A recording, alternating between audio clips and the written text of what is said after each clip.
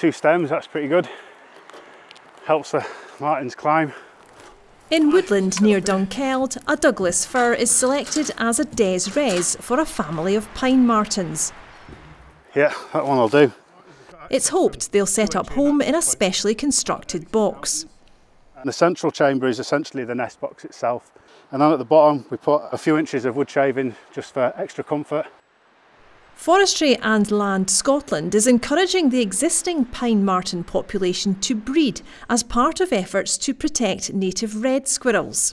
The martens are voracious predators and kill and eat invasive grey squirrels, while the reds can largely stay out of danger. The red squirrels and the European pine martens have evolved together, which means that they have like an evolutionary arms race, and the squirrels have developed their ways of keeping out of the way of pine martens. Little red squirrels can get on very fine, delicate branches that pine martens can't. Is there a potential conflict targeting other species? And that is something we would have considered, that other species that could potentially be predated. In forests like these, all the studies show that field voles are the most commonly predated animal. The nesting box project will see more than 30 installed in forests along the A9 corridor and the east of Scotland. Hold it there.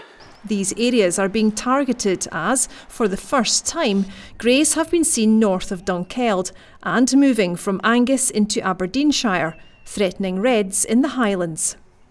If they weren't an invasive, non-native species, that would be a different situation, but unfortunately they are very invasive, both in terms of outcompeting red squirrels and also the squirrel pox and the spread of squirrel pox, which it doesn't impact on grey squirrel population whatsoever, but it decimates red squirrel populations. The Highland line has always kind of kept the grey squirrels out of the Highlands. Obviously there's the populations around Aberdeen, but other than that, the Highlands have been grey squirrel free, and we need to keep it that way. But the odd animals that are now being seen in Pitlochry are suggesting that won't, even at current, the great work that Saving Scotland's Red Squirrels are doing with the control. They're doing a fantastic job, but even that's not really stopping it just now.